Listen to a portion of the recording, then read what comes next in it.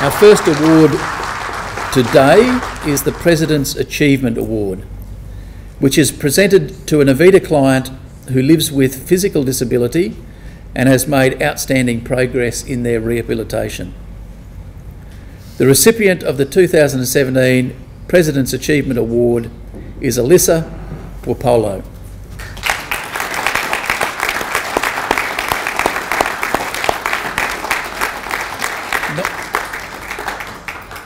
19-year-old Alyssa, who lives with cerebral palsy, has worked diligently with her Novita physiotherapist over the past year to achieve some specific mobility goals that have changed her day-to-day life.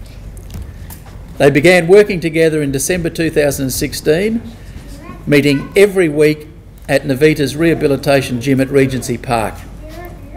At the time, Alyssa was dependent on her walker for all her mobility and required adult assistance with transfers.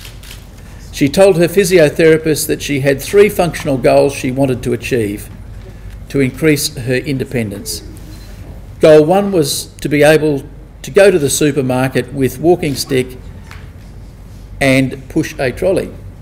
Goal 2 was to work on her standing balance while stirring a pot on the stovetop and being able to step independently between kitchen benches. Alyssa's third and ultimate goal was to be able to move independently without her walker by either using walking sticks or taking independent steps. Through dedication and hard work, Alyssa improved her walking speed over 150 metres using 2 walking sticks by 35 minutes. She also improved her distance over 6 minutes using 2 walking sticks by 22 metres. These outcomes show a large improvement in Alyssa's functional independence using her walking sticks. Her increased speed and confidence means she's comfortable using her walking sticks when she goes to friends' houses and out in the community, and Alyssa achieved her goal of going to the supermarket with just her sticks. Alyssa's next goal is to increase her number of independent steps so she can move around the house without needing the sticks or her walker at all.